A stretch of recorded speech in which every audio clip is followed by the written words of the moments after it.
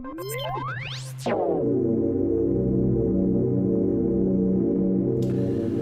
up, guys? It's me, Omar, with another vlog for you today.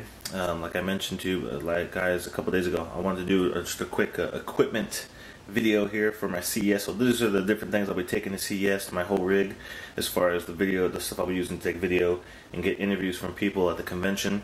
So I figured I'd just go through all these things here. If you wait to the end of this video, I'll put annotations on all these different items, because most of these things I've reviewed on the channel. So if you want to see the review, I'll put an annotation at the very end of this video. You can just click on and see that video.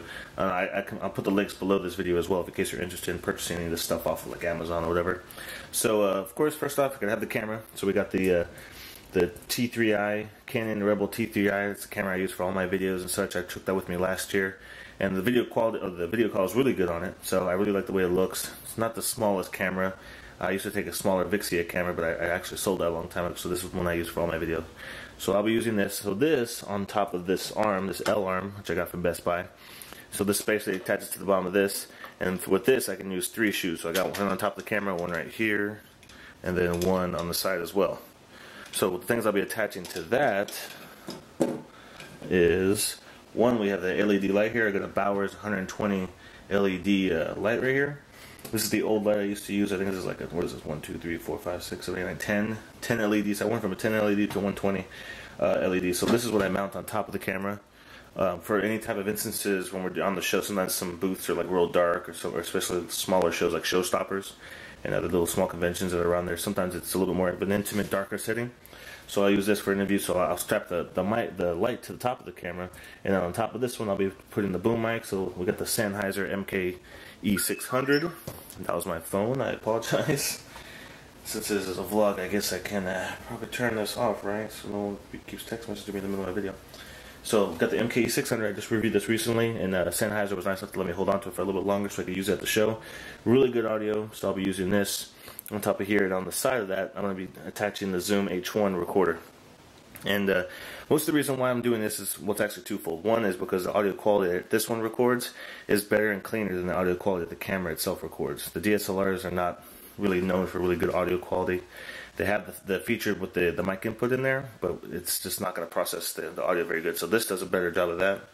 And then also the other thing with this is I have a headphone jack, so I can actually hear and monitor the audio. Or my friend Danny that's coming with me, he can monitor the audio, make sure everything is sounding okay. That's something, there's no headphone jack coming out of the camera. So using this to record cleaner audio, so I can monitor the audio, and also it's going to double as a handheld mic as well. So that's why I got this little blue muff right here, this little sock. So I'm going to put that on top of here. So during any kind of times when I want to do an actual interview, or holding the mic for someone to interview them, I'm just going to do it with this. In the past I used an Asden wireless mic system, and there's so much stuff going through the air, other electronic devices and things. The quality is never very good when you're using like wireless system, especially a cheap one like the Asden, wireless transmitter and receiver that I was using. So I was never really happy with that setup. But whenever I use this, I mean, this is the recorder. So as long as I don't make too much hand noise with it, and because it'll come through if I hold it real steady and just hold it like this for them to talk into, I think that'll be pretty good. So if I want to do any handheld interviews with people, I might try using this. Otherwise, I'm just going to use the boom and do interviews with the boom, and then plug that into here, and we'll see how that goes. So that's what this comes from. This actually is the mount, so this will let me mount this onto the arm. So I actually posted up a picture on I believe Instagram with this whole thing set up, so you can see what the whole thing looks like put together.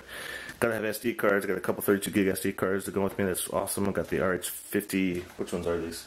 This is the RH, the Scotia 6056, I believe it is. I can't remember the art. It's the Realm series, the on-ear ones. So this is what I'll use to plug into the H1 to monitor the audio while recording. So very nice pair of headphones from Scotia. Next to that, we got our lock key. This is our click-safe laptop lock from Kensington. So if I would leave my laptop in the press room while we're eating lunch or breakfast or whatever to upload some videos, I can just lock it down, be good to go. Got the monopod, probably the most important piece of the puzzle here, because I don't want to do handheld video. So. And I'm not going to carry a tripod with me because that's just big and bulky, so having it on a monopod will do a good job of, and I'll attach this to the bottom of this L bracket right here and hold the whole camera rig, and I'll just walk around the show with this on that, and then pull it out whenever we're ready to do types of videos and stuff. So this one's from Best Buy, Dynexus, I think that's Best Buy's brand. Got the Audio Technica headphones. This is just in case I want to do any kind of editing. I could use these ones as well, but there's something that's some smaller earbuds. I haven't reviewed these for you guys yet, but so I'm bringing these just in case. Gotta have a backup battery, so I got the Just Mobile backup battery with one of their alu cables, and this is gonna go in my backpack. So if any type of anything needs to be charged, like the iPad, the iPhone, whatever, this is gonna be, I think this is 13,000 milliamps. So this will be good for the whole show. I probably won't even have to charge this thing up. This is pretty awesome. Talked about the lights. Oh, microphone. So we have the MKE600 boom mic, and as a backup, I'm gonna bring the Rode Video Mic Go. Obviously, the Sennheiser is a better quality video mic. But just in case, I think it's, this is so small and so lightweight, I'm just going to keep it with me just in case anything happens to the MKE 600. I'll have a backup and I can bring the Rode with me. So that's pretty much it, guys. That's all the gear I'm going to be taking with me to take a video at the show. I've slimmed it down a little bit, and I've added a few things into the mix every year just to try and simplify it a little bit better, but because I really want to get really good visual video content and have good audio for you guys. I can't stand seeing those videos from CES where it's like you can barely tell what they're saying because it's so loud at CES. All the booths had loud music and there's DJs and all that type of things going on, people talking, so there's a lot of background noise. So I'm thinking MKE 600 is going to be a really good job of doing, especially with the low-cut filter, to be able to block out some of that noise and make for a good video.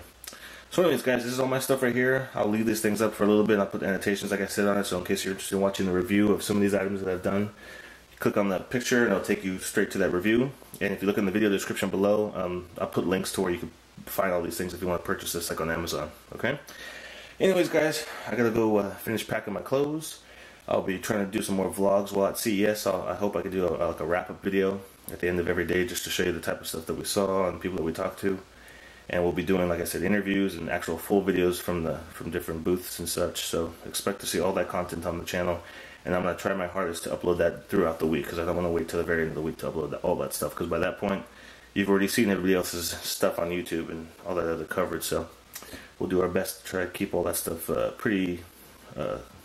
keep it current and keep it going and upload it as quickly as possible. So anyways, guys, I'm going to get the rest of my stuff together and get ready for my flight tomorrow. And I'll see you in the next video.